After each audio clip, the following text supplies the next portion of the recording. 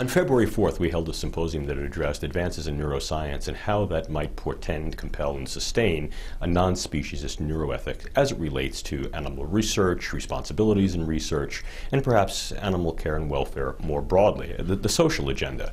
These issues are in some ways provocative and in many ways contentious because there are a variety of different opinions, certainly scientifically and then also more broadly socioculturally on the whole relationality issue that's being well informed by neuroscience and that is a hallmark of neuroethics. I think the take-home message is that we've improved the overall state and condition of animal welfare and our perspective to animal research overwhelmingly. One of the important issues that arose was that the proverbial 3 R's, the refinement, the reduction, and the replacement of animals in research paradigms, is moving ahead at a measured yet appreciable pace, based in part upon a variety of different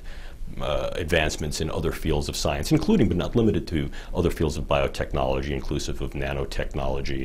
and genetics. However, I think one of the other messages that was very important is that those 3 R's are not standalones, that we also need an increased respect both for the knowledge, what it provides for us, as well as the subject of that knowledge, this is, say, animals as sentient and painient creatures. And I think we're doing that. The field by its nature, I think, as I said, is provocative and contentious. And entertaining these various viewpoints and perspectives is certainly one of the things that we're looking to do, not something we would shy away from. Our goal now is to move forward, to have a broader discourse and dialectic. So I think the subsequent symposia will entertain participants from the veterinary community, broader participants from the research community, and I think a broader as well as more finely grained look at some of the neuroethical issues, not only as they impact the science, but as they impact society at large with the notion of animal welfare, conduct, and then how that portends socioeconomic change as well.